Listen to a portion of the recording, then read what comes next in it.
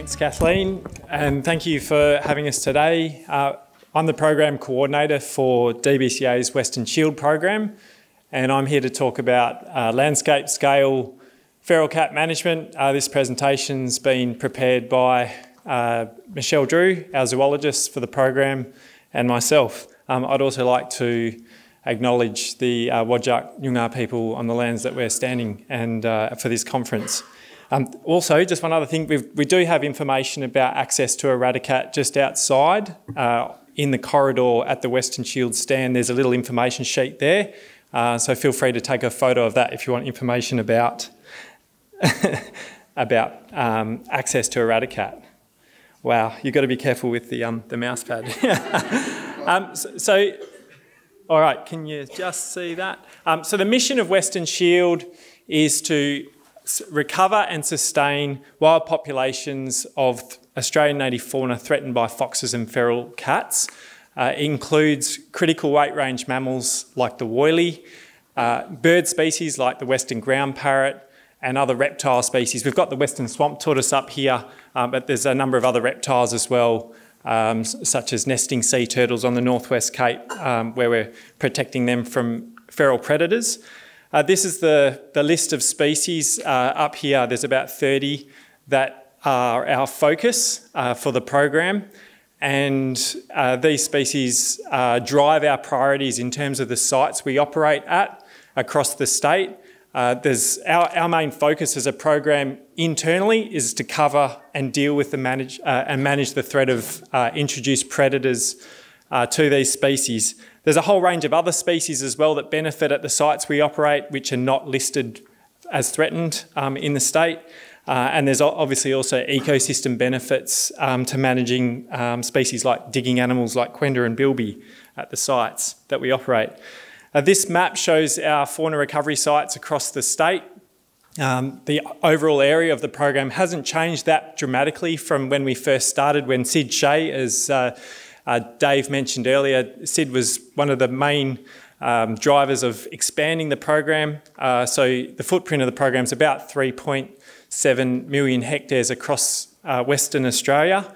Of that, in terms of active feral cat management, it's about 1 million hectares, or a bit more than that. It varies a bit, but about 1 million hectares of country that we are actively managing feral cats. Originally, the program's focus was on foxes, and the southwest was the focus.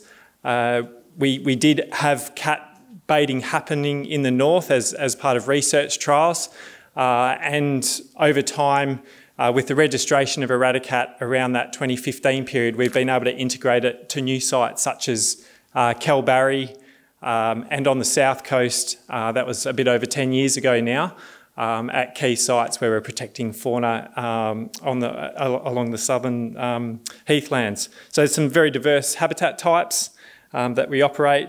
The way we manage feral cats at a landscape scale, our main tool, and pretty well our primary tool in Western Australia, is landscape scale baiting. We've got, I suppose, sites which range from a few thousand hectares right through to several 100,000 hectares. So it's big country that we're trying to manage foxes and feral cats on. We deploy the baits from aircraft and then also on the ground. The baits are produced in our Harvey Bait Factory facility, and we produce about 600,000 of those. They're distributed around the state at those sites that we operate. It's quite a logistical challenge to get them out. We've got a bait truck, we've got aircraft, we've got storage facilities at airstrips, and we have to move fuel and baits around the state to be able to get them in place. They're deployed mainly in winter months. As Dave mentioned before, we try and target when cats are most hungry. So our winter months is the predominant season that we try to target. On the south coast, we do autumn instead, because the winter can be a problem for the baits with the wetness affecting efficacy. The program's backed up by a monitoring framework which is landscape scale in itself, and the program has had monitoring since day one, and the predominant focus has been focusing on the native species we're trying to protect, and there's been cage trap monitoring. We've got a fairly long-term monitoring data set.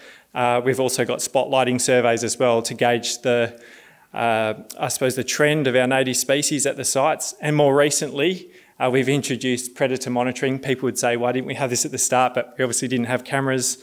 Sand pads were used for quite some time there, particularly in the research space, but we're now operationalising camera monitoring, and we've got hundreds of cameras out across the state at the sites where we're actively managing foxes and feral cats. In terms of feral cats, there's 4 sites that we've got active predator management occurring, and that's in Cape Range, Kelbarri, Cape Arid, and Michelle, and the Fitz, yes.